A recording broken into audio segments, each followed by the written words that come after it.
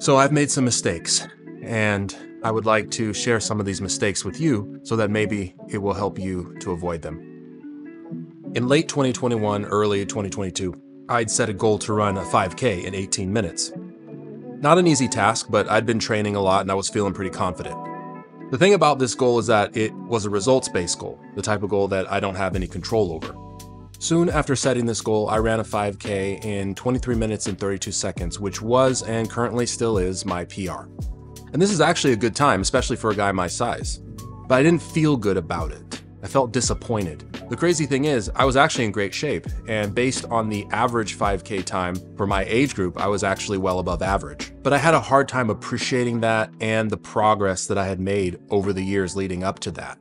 I started to run less and less. And eventually I completely fell out of the habit of running altogether. And after several months, I had lost a lot of that progress that I had made over the previous couple of years. If I had kept running consistently from that time until now, not only would I be in better shape now, but I very well might have run that sub 18-minute 5K, or at least gotten pretty close to it. But unfortunately, I made mistake number one, which was focusing more on the end result than the process. This led to not enjoying the process as much, and forgetting the importance of sticking to that process.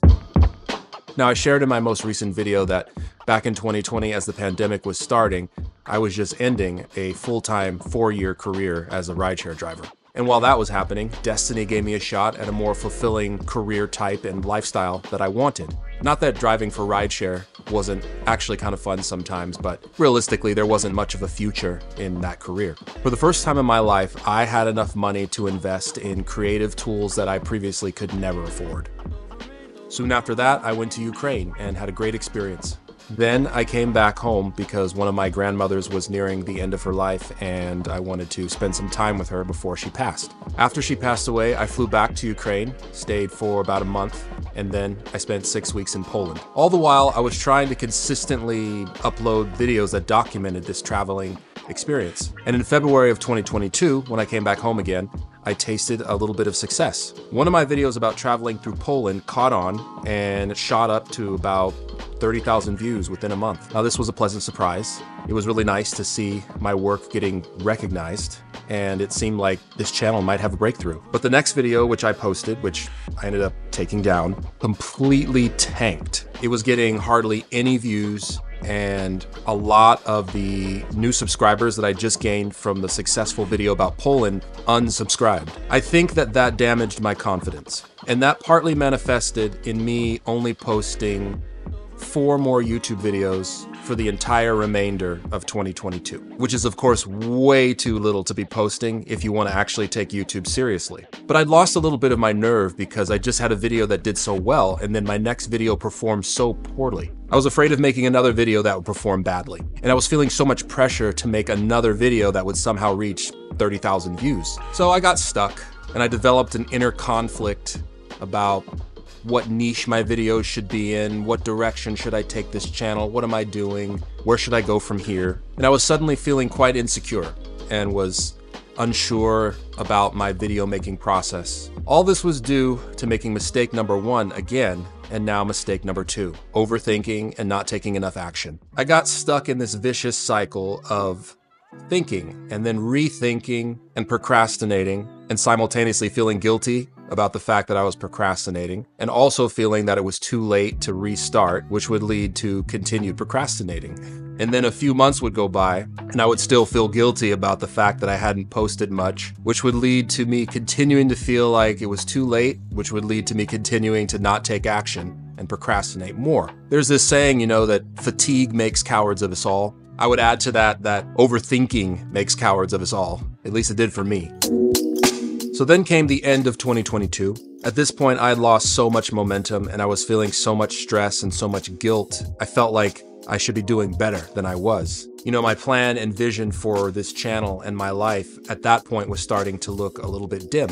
And all the money that I had saved up, a lot of which I was living off of, was beginning to run low. So I started working a couple side hustles, started dabbling with Uber and Lyft again, started doing some independent contracting work with Amazon. Now, I'm of the opinion that the average 9-to-5 job here in California does not pay enough to keep up with the cost of living. And I don't mean living an extravagant and luxurious lifestyle. I just mean living a very basic, simple lifestyle. Even that has become so expensive for so many Californians at this time. It's almost like you have to have a side hustle or multiple side hustles along with your full-time job just to keep up with the bills. And it feels like an unwinnable rat race, especially with the recession that we're currently in and all the inflation and all that. For a long time, my goal has been to escape this. So by the time it was 2023, I could feel myself totally getting restuck in this rat race.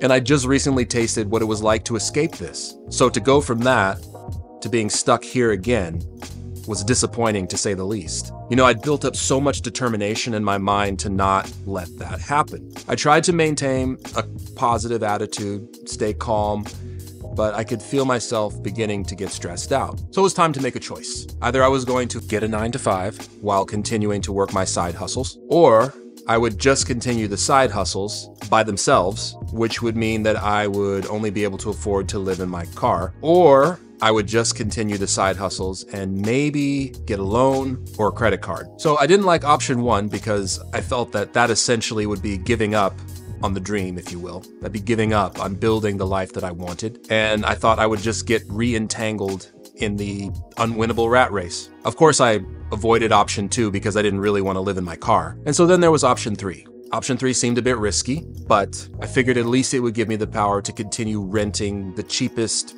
Airbnbs that I could find and continue to work my side hustles. And I figured that I would continue to make content and continue to figure things out. I just recently started doing some freelance editing work and had recently finished a certification program to teach English abroad. So I thought surely something would work out. So I went with option three and I got approved for three credit cards. This would eventually become mistake number 3, which was over leveraging myself, which is a fancy way of saying I took on too much debt.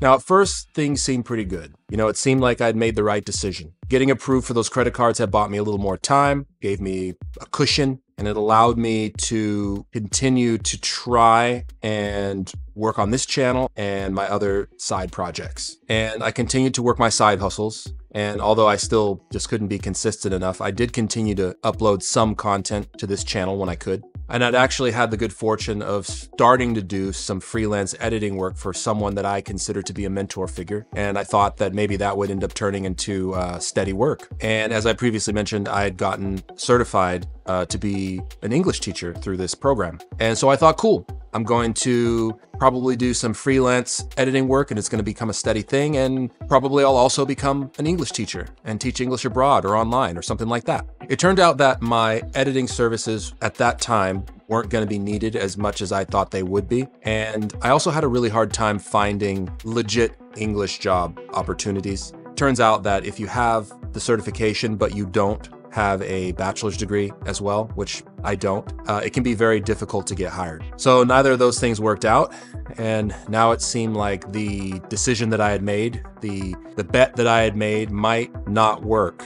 Now, I'd been budgeting as best I could. I was still working my side hustles and I was spending as slowly as possible, as little as possible. But after about 6 months, the credit cards were maxed out. And now I had all this new debt to deal with, and I still hadn't established a steady career. I knew this was at least partly due to mistake number 1 and 2, which contributed to mistake number 3, and now led to mistake number 4, pursuing too many things at once.